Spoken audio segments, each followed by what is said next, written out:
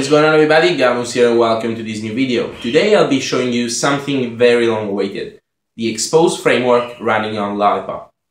Now basically what you have to do is go in the description of this video and go straight to the XDA forum post where you will find the zip installer that you have to flash with your recovery, the new installer APK, and every information you need like the known issues, and basically every update that will come out will be detailed in that thread. But that's enough for talking, let's get into it. So as I said, the first thing you have to do is jump to the XDA thread following the link in the description. Here you'll find some different files to download. The Xposed ARM zip file, this is the one you have to flash from your custom recovery, and the Xposed installer APK. So you flash the zip file, reboot your phone, install the APK, and you're all set. Now, if you open up Xposed installer in the framework section, you'll see that Xposed is up and running. But as now, there is no way to install it directly from this app.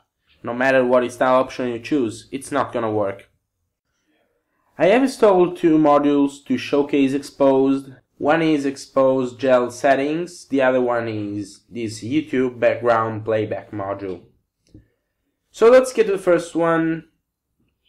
Here you see the app is working. You can customize some options, enable some tweaks and so on. The tweaks apparently work fine, no huge problem so far. You see here I customized the app drawer with some random colors and it's working.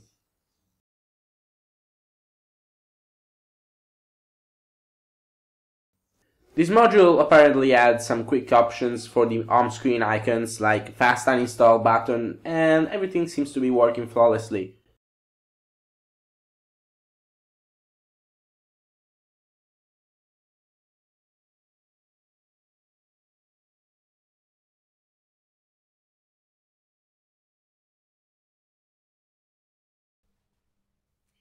Now the YouTube background playback module works too.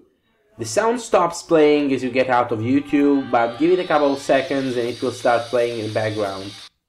Now this module feels pretty buggy, but I'm not sure if it's a problem of the whole framework, which is still in Alpha 1, or a specific module problem. Anyway, it's not terrible. It's perfectly usable actually.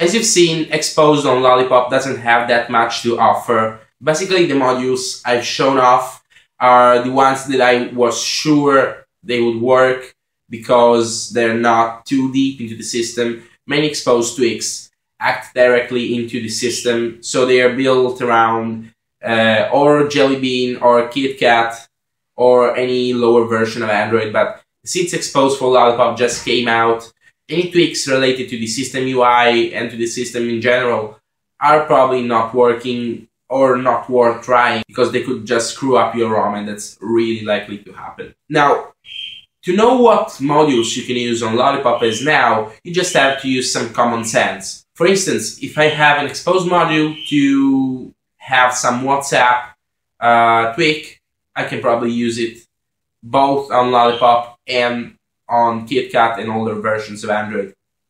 But if I have a tweak that, let's say, changes the behavior of the navbar, that will probably not work because of many changes made in the navbar code in Android Lollipop. So as now, just stick to simple things, just stick to apps modifications like I've shown off Xposed Gel Settings and the YouTube background play, something like that, because I was sure those would work because they're not going to heavily modify the system or do any trickery in the system itself, but just added the behavior of some apps that are available both on KitKat and on Lollipop. So guys, this is going to wrap up the video. Thank you very much for watching, I really do appreciate it. Please press the like button if you did, and remember to subscribe to my channel if you want more of this.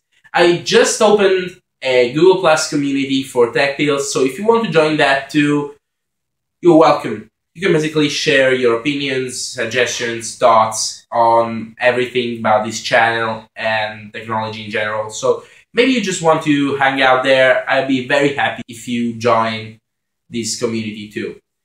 So again, thanks for watching, and I'll see you guys in the next one.